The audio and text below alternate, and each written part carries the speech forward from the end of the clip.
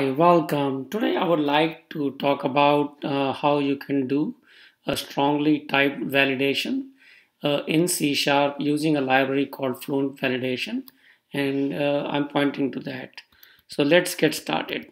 Basically, to demonstrate what I've done is I've set up a program which will instantiate a new book, and it gives three parameters, basically the name of the book, the author, and some date time, and which is supposed to be a published date, but in this case the published date is just an empty date. So let me just kind of show you where the class is. I have a breakpoint, so we'll be able to see what the constructor in the class does, and it's pretty straightforward. You can see it has assigned the name, the author, and publish date to this read-only properties, and that's pretty much what it does right now. So let's say you wanted to write some kind of a validation after this constructor has run, or for that matter, some in some other case, and how would you go about using this library? So let me just copy some code so it will save you some typing, and it's pretty straightforward, and I will explain what it is.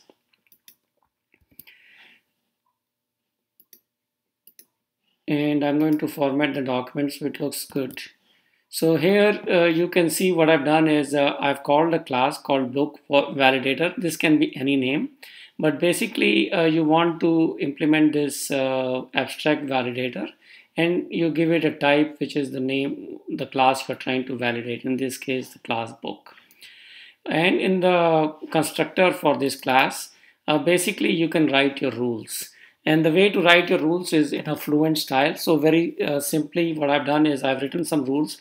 So I'm saying I'm writing a rule for the book, which is basically an object of this type. And this rule applies to the publish date. So book.publish date. And I want to say it is not empty or not equal to new date. And I've also added another rule that must, and here the condition for X is that X is whatever the published date is, should be greater than date time dot now. So I've added this rule, and how would I go about invoking this rule in my program in any place you want? So let me copy some code to demonstrate that as well.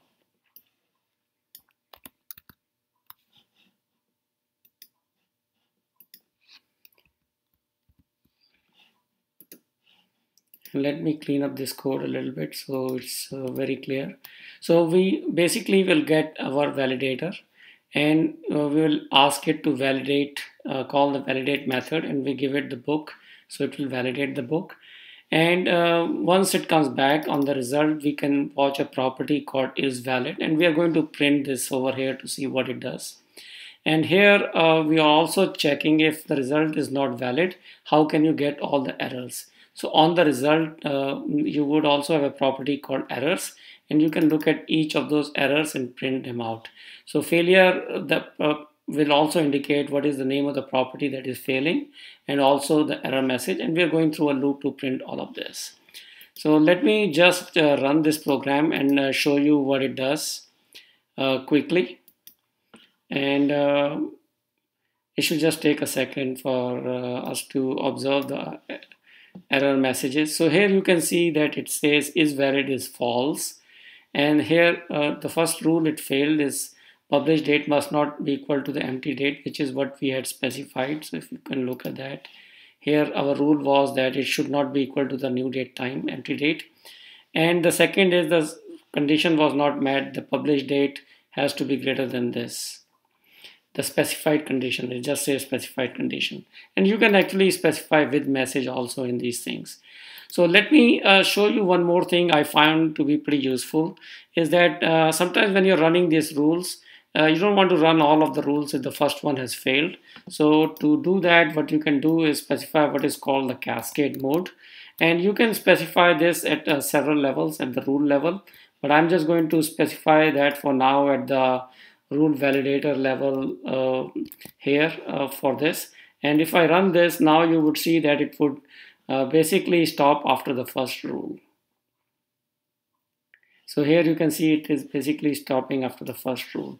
So there are many other things you can do is in terms of chaining rules. And if you have a rule for say this date time was a very complex object with many different things and you have different rules, you could include all those rules in here. So to see all the built-in rules and details, you can obviously go to the documentation, and like, for example, the built-in rules are here: not empty, not equal, equal, length validators. And there are quite a few validators: email validators, credit card validators, even enum validators. So I found this library to be a pretty useful library in your arsenal, and it's very clean. It separates your validation code from your class in a separate class. So your actual logic is easy to understand, and validation you can add in a separate class. So thank you for watching this short screencast. I'm going to add this to my website under C# Fluent Validation. And you have a great day.